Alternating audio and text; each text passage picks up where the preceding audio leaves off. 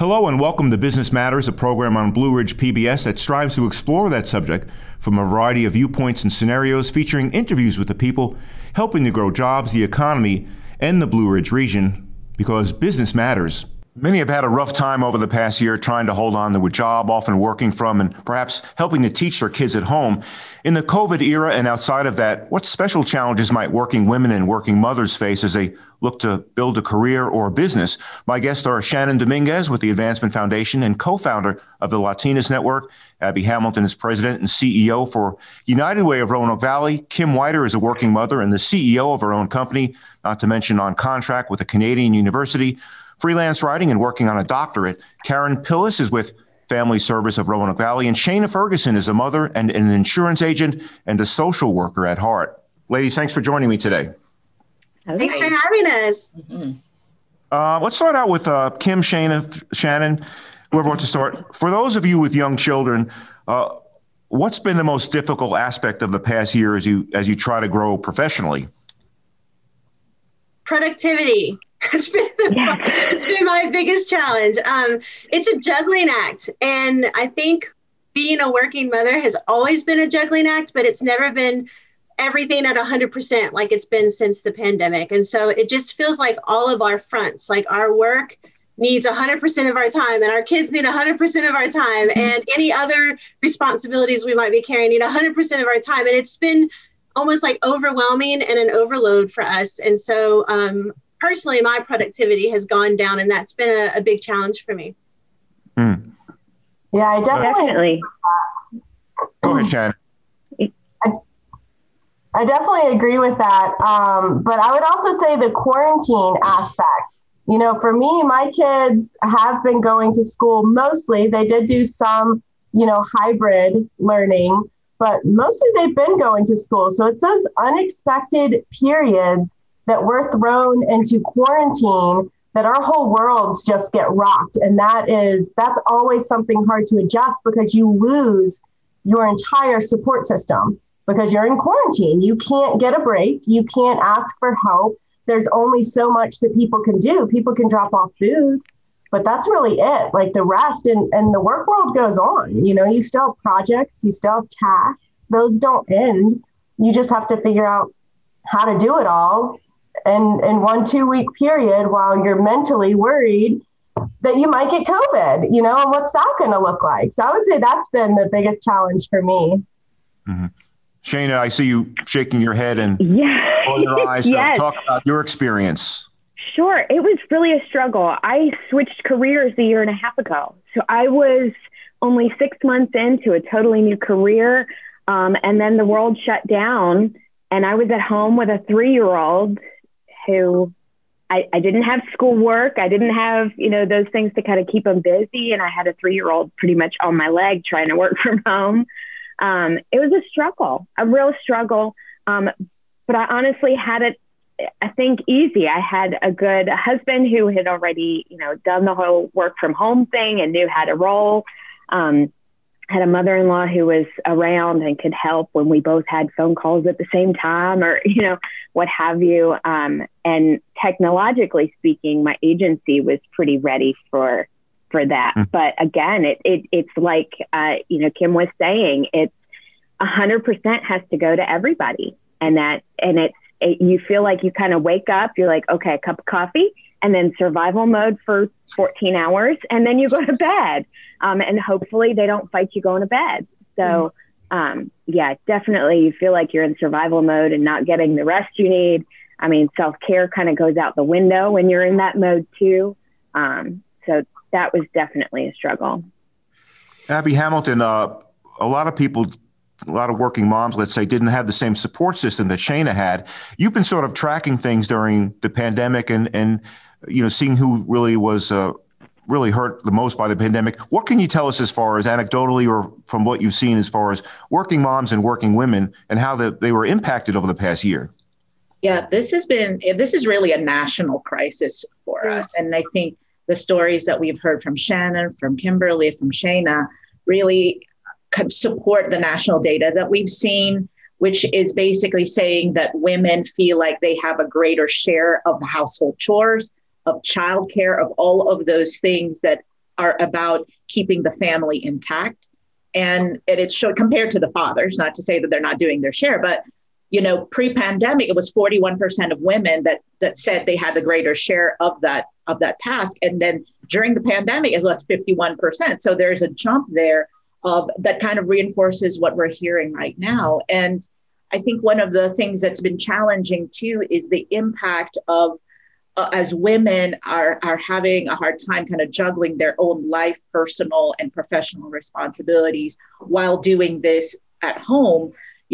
If you take that to scale and look at the impact of that in the overall economy, the productivity, like you said, the loss of productivity, and also if you think about like a large percentage of mothers throughout America, like we have about 9.7 million working mothers with children under the age of 6 before even COVID hit. And so that means you have about 2 kids per family. And so if you looked at the childcare impact of that, we lost about 4.5 million childcare slots during the pandemic. And so people really didn't have anywhere to turn to but themselves and extended family members. So I feel for our moms. I know that it's been a challenge for a lot of them during the last 12 months.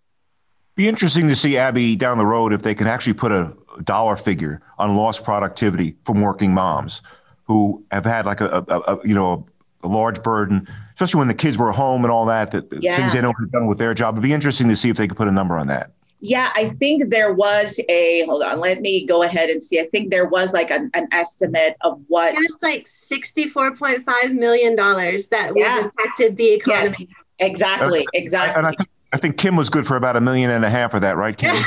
Yeah, that's about $64.5 billion in lost wages and economic activity.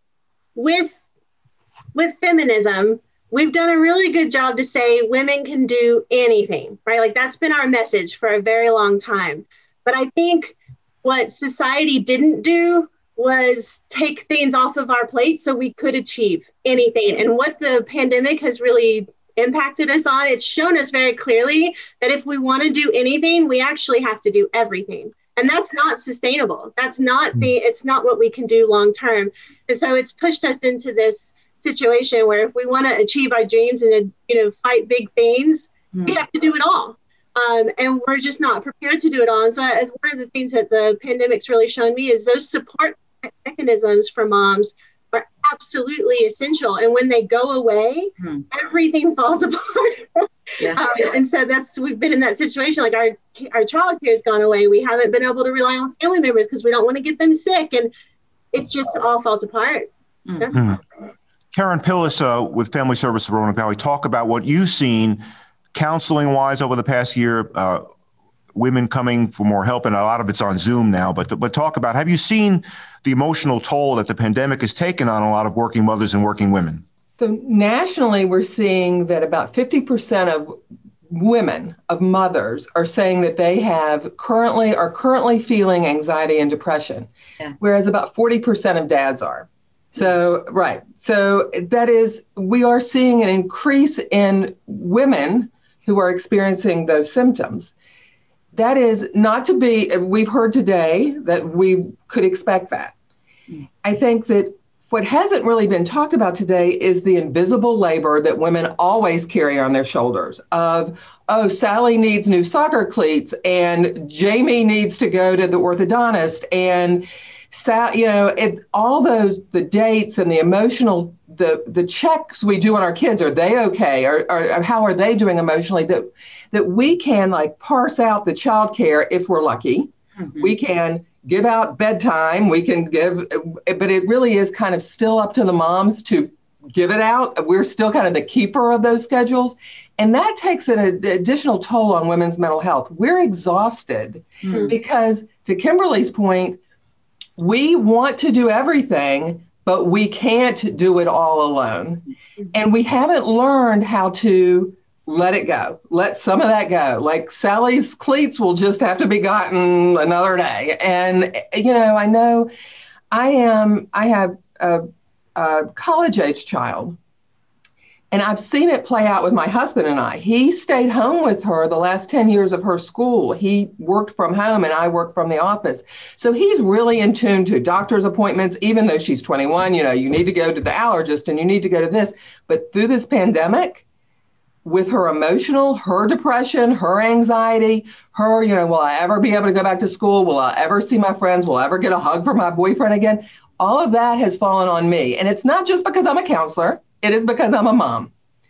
And so I'm worried about my own mental health. I'm worried about my daughter's mental health and my other daughter's mental health. And I'm carrying all that from afar because my children are older. And that's a heavy load. And that comes from a point of privilege where they have resources. If they did not have those resources, I can't imagine the toll it would take on me.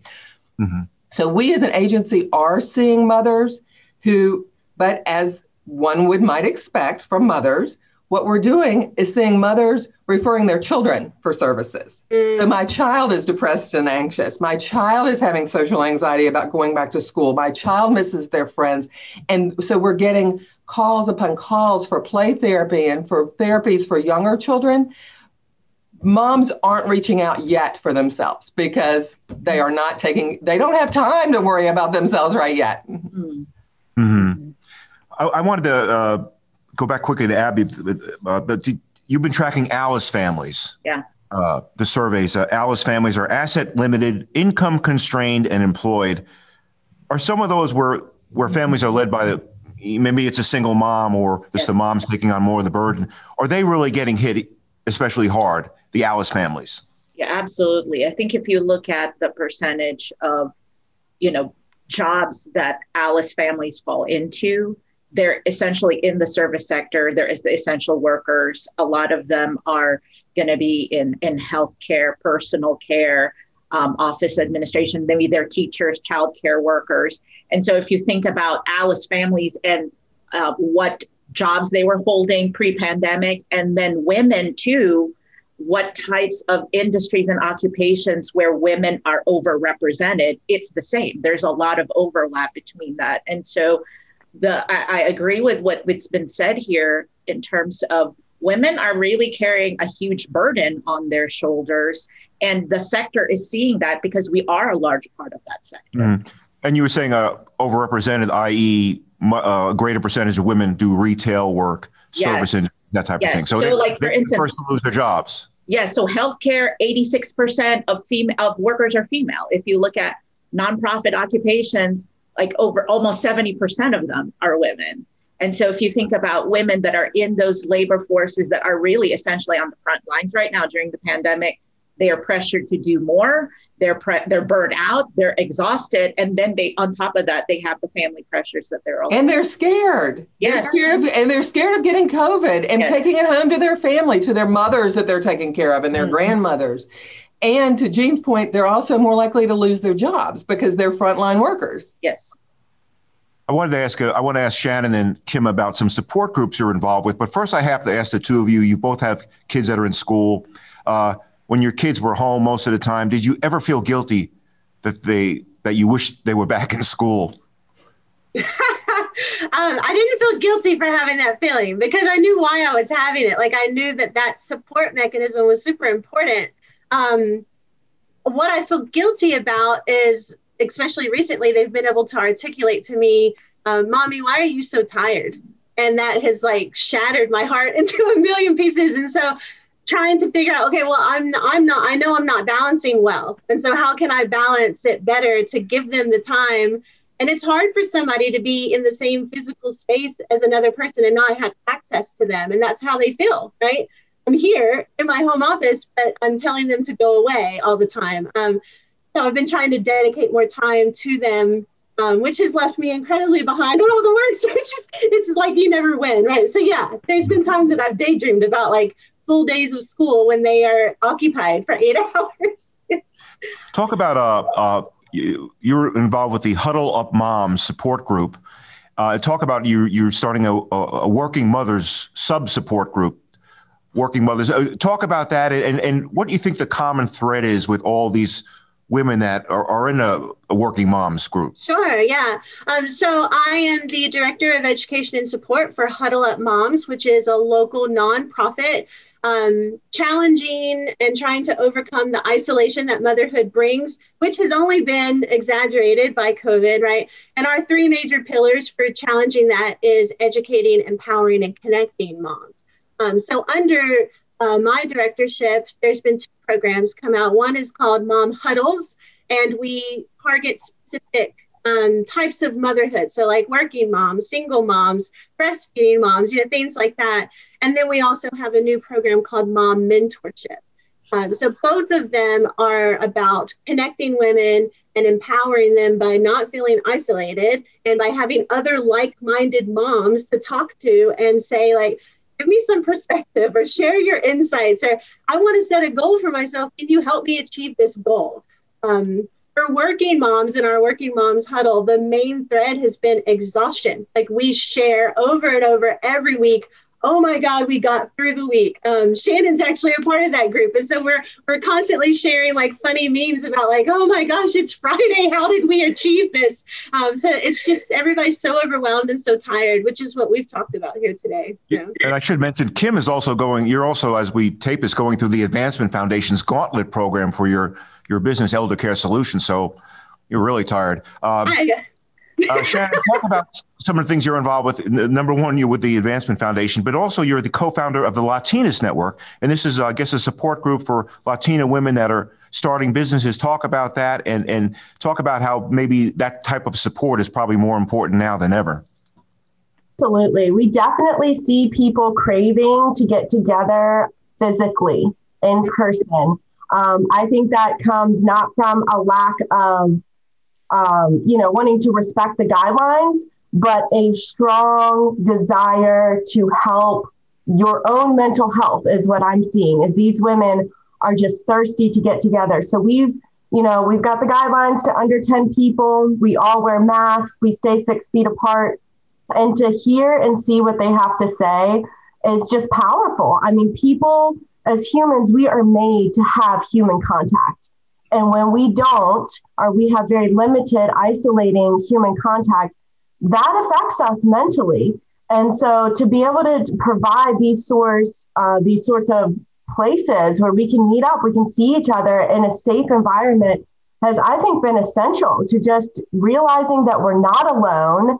There's other women out there, and we're all, when we get together, we're sharing what's working for us, because that's where we have to keep moving forward. What's working for you? What strategies are working? What mindset techniques? What are you doing productively?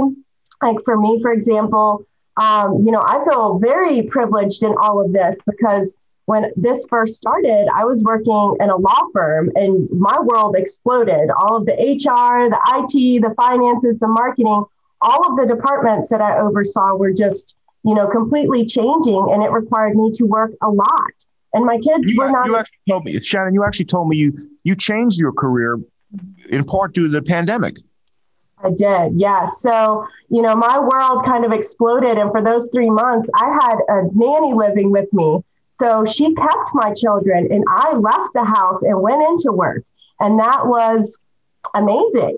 I cannot imagine trying to do what I had to do with children like that. I don't know what I would have done, because just even with these ideal circumstances, I was still being burnt out, and I could see and I could hear, like Kim was saying, that my children needed me. So I went and talked to the partners and I told them I cannot keep choosing my career over my children, especially in a time like this.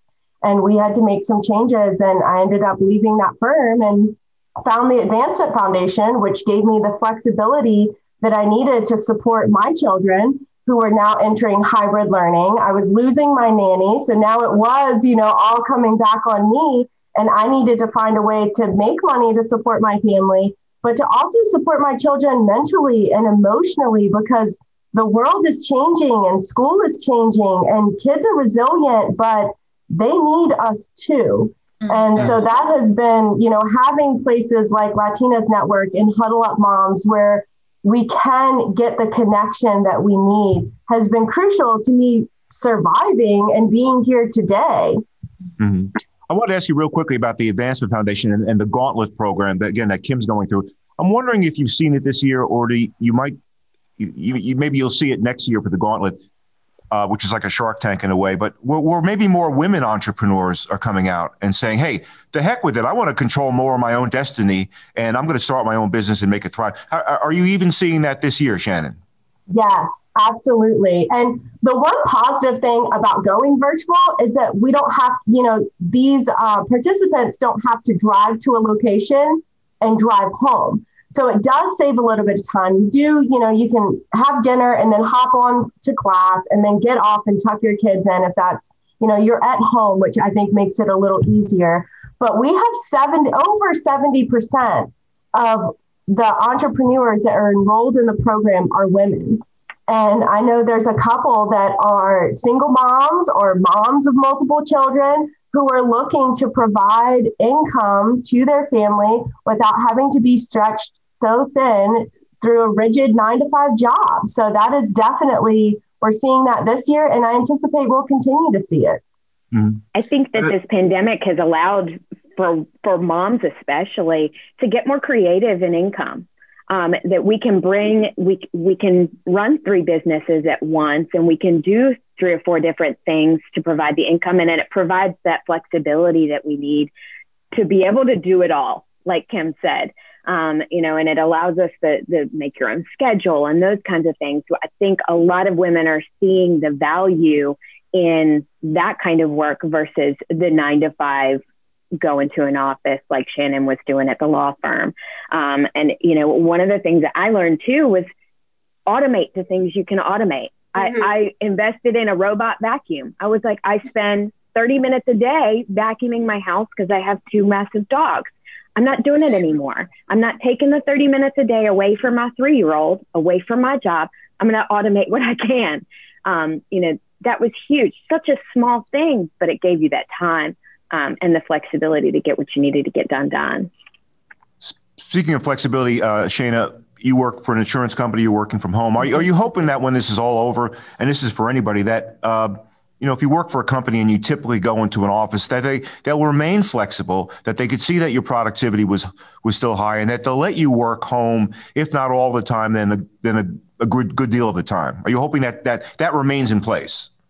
Well, and that has remained in place. I did work from home for just a few months, and then I've been back and forth since. So I'm currently at my office today, but my son's got a dentist appointment next week. I'll be working from home that day. And we have, luckily, the technology set up to do that. And now the 3-year-old's a little bit more used to it. So yes, absolutely. And I've been lucky to have a boss who likes the work from home and likes the flexibility of it. And as long as productivity is still there, and you're still able to do your job, it's been really great. So we only have I a hope couple this minutes. is like drawing the curtain on what lives really look like, right? I think we all have to be really open and vulnerable about like, oh my gosh, I'm carrying all of this. This is the reality. I'm typing you an email with my kid on my lap right now.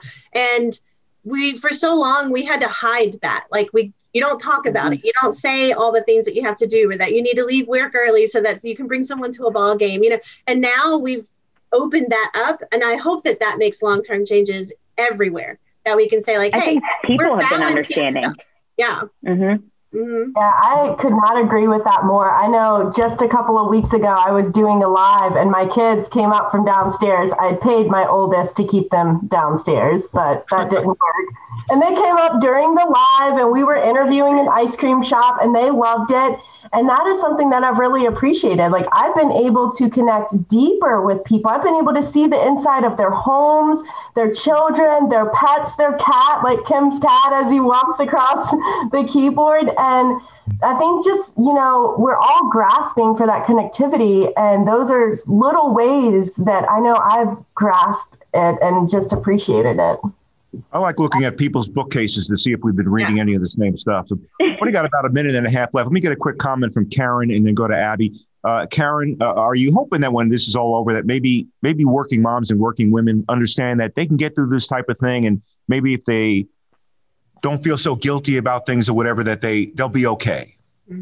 I think that our society has been going in the direction of valuing self-care. And I think we've all given that a lot of lip service and, I'll take a bath and light a candle. And I think that what this pandemic has shown us is that self-care needs to be deeper and it needs to be constant. And you can't just do it in a, once a week bath with a candle. And I think that women especially are seeing how necessary that is. And I'm hoping that the strategies and the coping mechanisms that we've all used to get through this will also allow us to continue them at post-pandemic to increase those strategies and not have to count on the emergency services kind of, at my girl gang coming in and saving the day, which is really nice to have. I'm not ever going to dismiss the need for that.